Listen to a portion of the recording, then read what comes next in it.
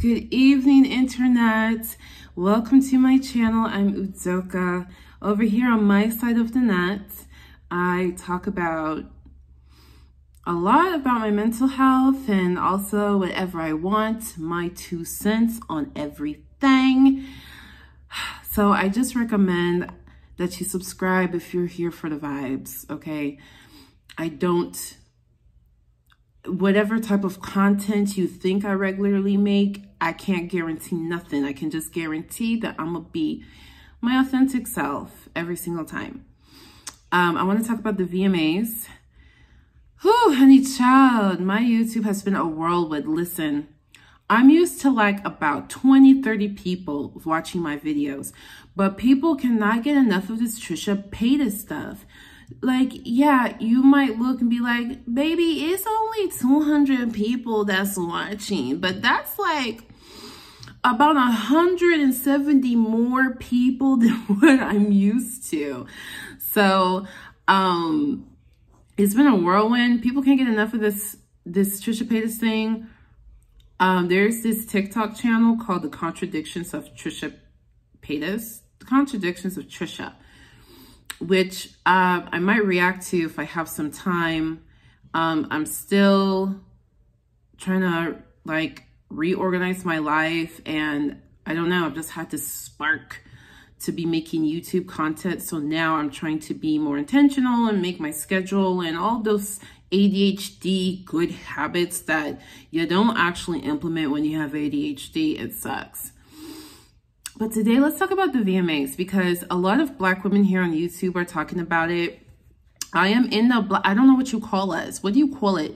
The Black female YouTube sphere? I don't know. The Black women commentary.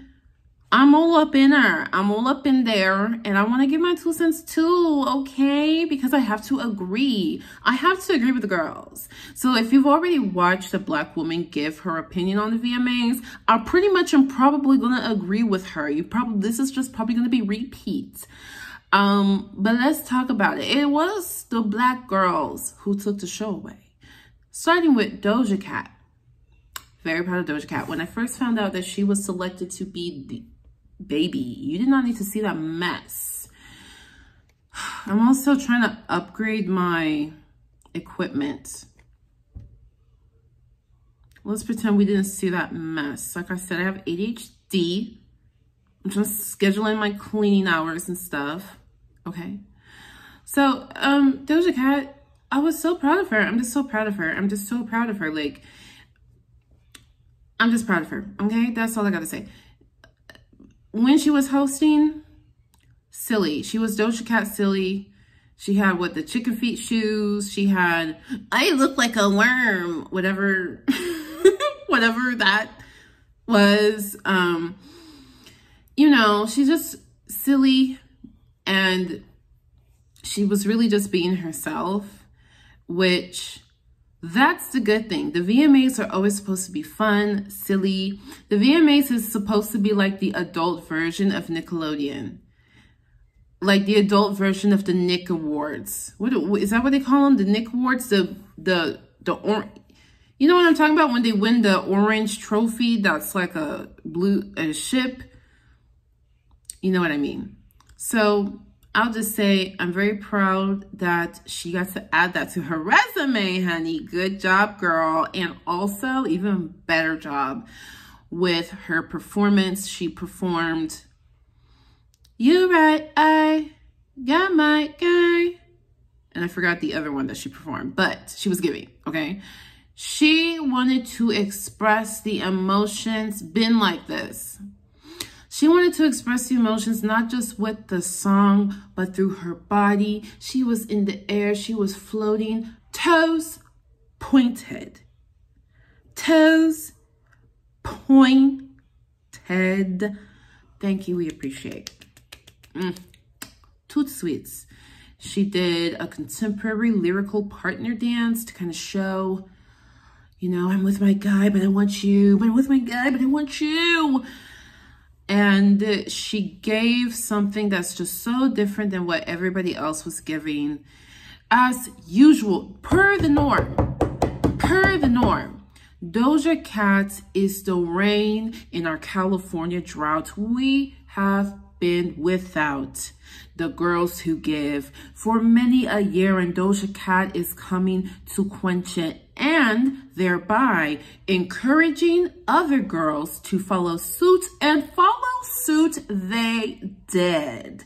Now, maybe let's call it the girls and the gays, because Lil Nas X gave as usual. I'm so proud of him. I am really proud of him. I don't know what I would be doing if I was 23 years old and was met with the level of fame and scrutiny that this young man is met with. I don't know how I would conduct myself in public, but he conducts himself exactly the way he wants to. Unbothered and trolling. I love it. I love it. I mean, give me more ironic billboards above the evangelical church to advertise Montero the album. Give me more. He had to know that every time he performs, he does the jail shower scene dance. And it's not like how dudes usually dance. You know, when we have our Chris Browns and our Ushers and Omarions, they doing some footwork, you know what I'm saying? They sliding around, doing all this pop, lock, But Lil Nas X said, I'm gonna do body rolls. Oh. Let me see if I can tighten this. Does it tighten? Because that's getting on my nerves. Nope. How about that? Nope. Whatever. We'll make do. He knew that he was having a Footloose moment. You know what I mean? The movie Footloose, where the dude with a motorcycle jacket comes into the town and says, hey, everybody, there's a type of music that exists called rock and roll, and this is how you dance to it. You ain't nothing but a hound dog, crying all the time, pelvic thrust, ah. And the elders was like, we cannot have this. This is unchristian. This is ungodly. Think of the children. No, they cannot dance, especially to rock and roll. And the kid said, screw you, mom and dad. You ain't never hound dog, crying all the time. That's what Lil Nas X is doing when he's a man performing body rolls on stage unapologetically every time he performs. He does it every time. It doesn't matter that Industry Baby is a full-on bop, and that's all that we really wanted. He made sure to include, hey, guess what, y'all? I'm never gonna not do these body rolls. Stay mad. And I'm proud of him for that. Good job. I'm just so proud of him. I admire what he's doing, especially at his young age. Bravo, Lil Nas X. Now let's talk about Chloe, Miss Chloe. Listen, we are all super excited for Chloe going solo. We've been knowing that that's what she wanted. She has been wanting to perform. She has been wanting to be the little Beyonce that she know that she could be, okay? We've seen it. I have been obsessed with Chloe and Halle during the panorama because they were giving. Okay? They will take their garage and turn it into a lush wonderland, turn it into outer space spaceships. They'll take their backyard and turn it into like a whole different location and perform. And you know, they didn't have much choreography when they performed. They would do, you know, oh, wait a minute, Mr. Postman, wait, you know, the little do-up type of moves.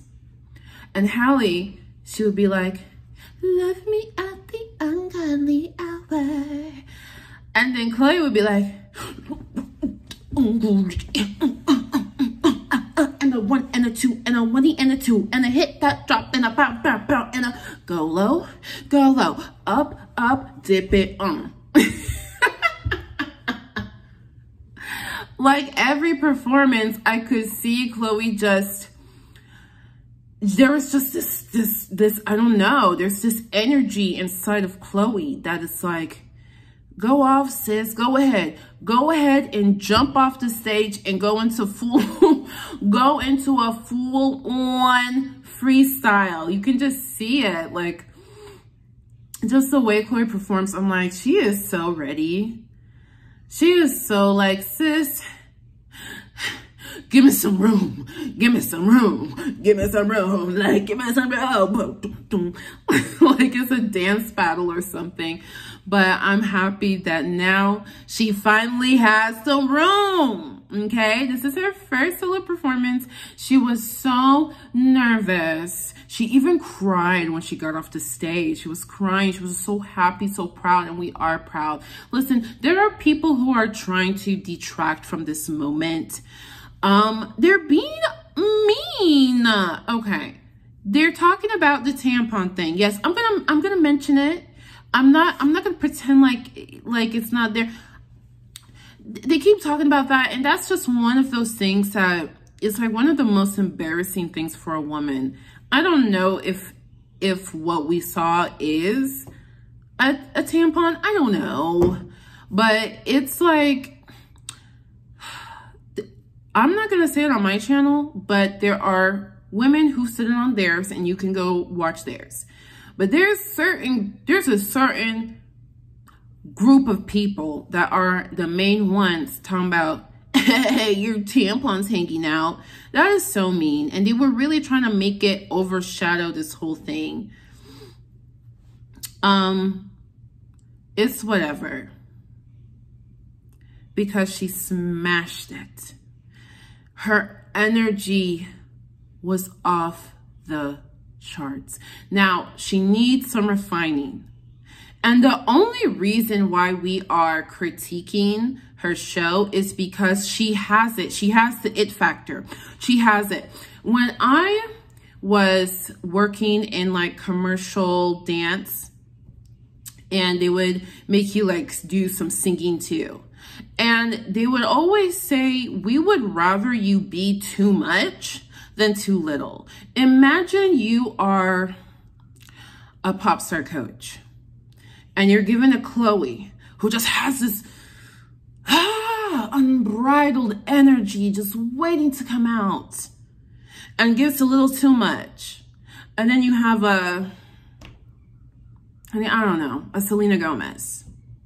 Can't keep my hands to myself, 'cause I've been loving you. Who do you think you can work with better?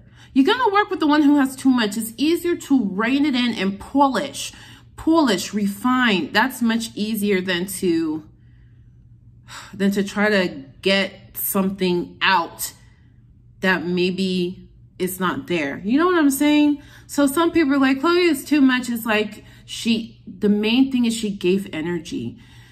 Energy is so important with these performers, and maybe you wouldn't think so. You would think, well, it's televised and there's all these visual effects and it's more about the singing, but it's about the energy. No matter the performance, whether it's live or televised, whether there's strings and costumes and all these theatrics, if you don't have the energy, it's all for nothing. And she made sure she came with the energy. She wants to be a dance performer, so she just gotta polish it. She just gotta polish it up, just polish it a little bit more.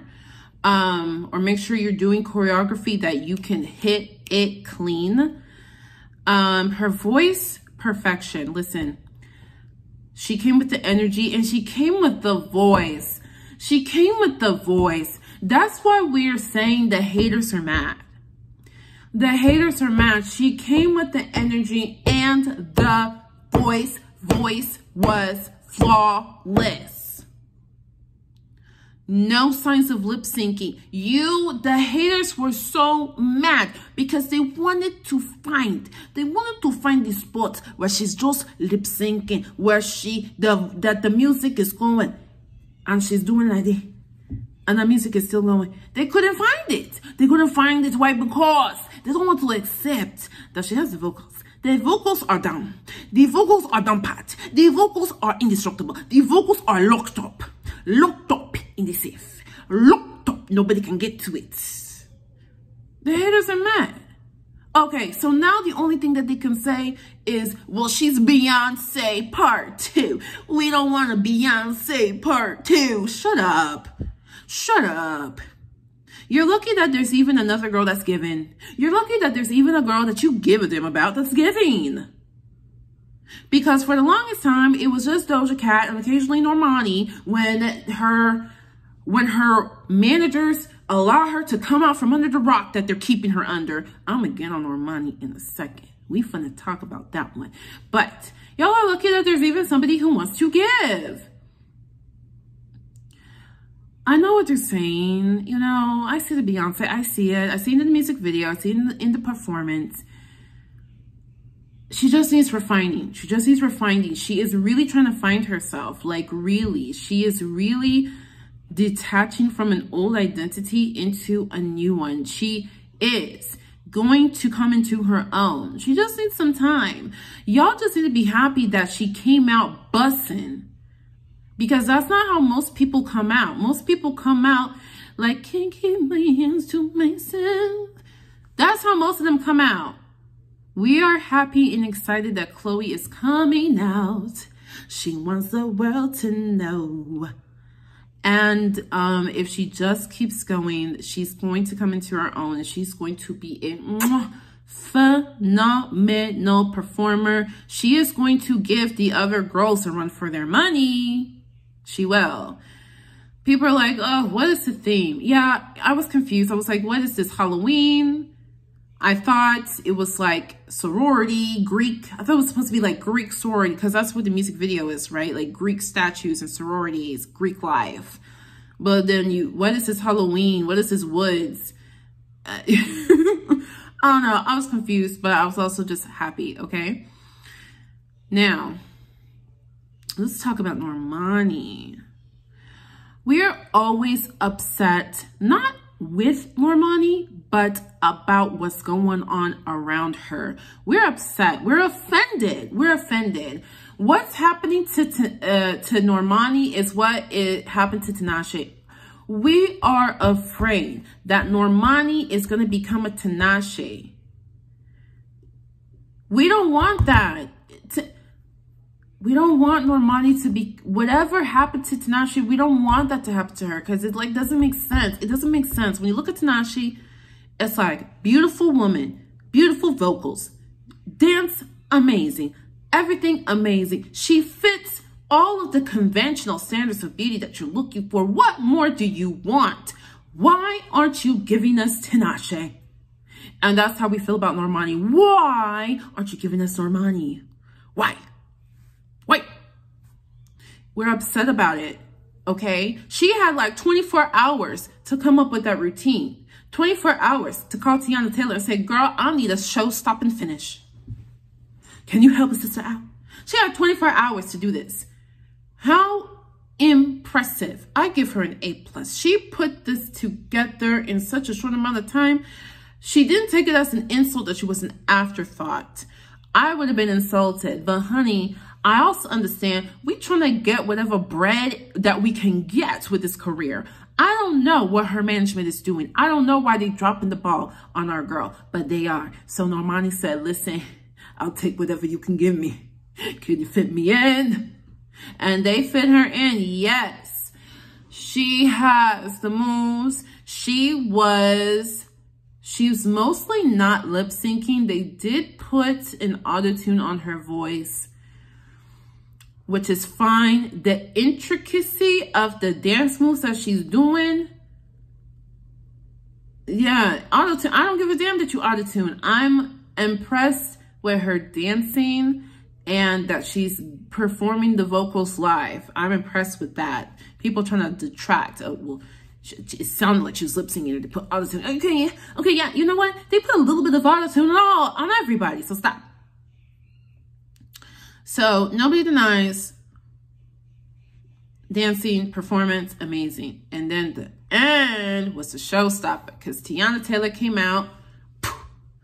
And yes, they was giving us, oh, would you mind? They were giving us Janet Jackson. They say we're giving this to Janet Jackson, and I can't believe these haters were like, you need to be more original. Hello, it's called paying homage. Are you kidding me? We do this all the time. What, when somebody pays homage to Michael Jackson by adding a little Thriller dance, are you going to say, you weren't original? Like, no, duh, obviously. Like, this is obviously a nod to an icon before. Like, sometimes the haters just sound so annoying, you know what I mean? And people were, I don't know, some people are always upset when they see anything homosexual. I mean, I'm not upset. Some people are like, it's attention seeking. It's a performance. Duh. Performances are attention seeking. I don't understand that logic. It's a performance. We're supposed to be glued to the screen. What do you mean it's attention seeking? That's the point. Anyway, somebody needs to drop Tiana Taylor's diet plan or whatever, because she always looks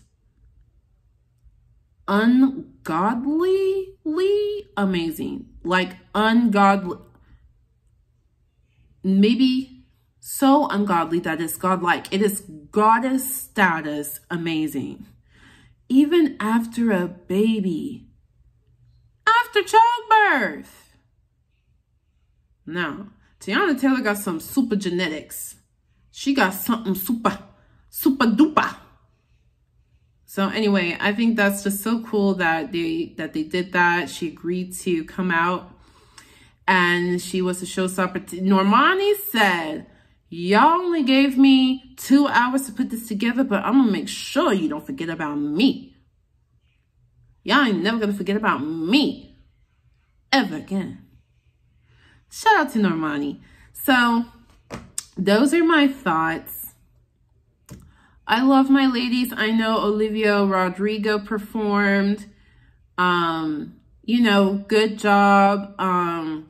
Please, I'm not trying to I don't want nobody in the comments to be like, you're throwing shade. Because I'm just saying Justin Bieber, good job. No, I mean, like, you know, good job. Like, you know, like, what else am I supposed to say? Like, you did a good job, you know, like, there's just other people of note that we had to get into. But all in all, the VMAs, you know, that was enjoyable. Like, if I were invited to the VMAs, I would enjoy the show. People are talking about, I miss the old VMAs. I miss the antics. I miss the crazy Yahoo moments. And as well, it's 2021, okay? People's attentions are everywhere. The times are changing. People don't care about award shows like they used to. I'm even surprised that people even cared enough to really discuss the VMAs. Or maybe it's just because I'm on the Black women commentary side of YouTube. And so, like, we're talking about it. But,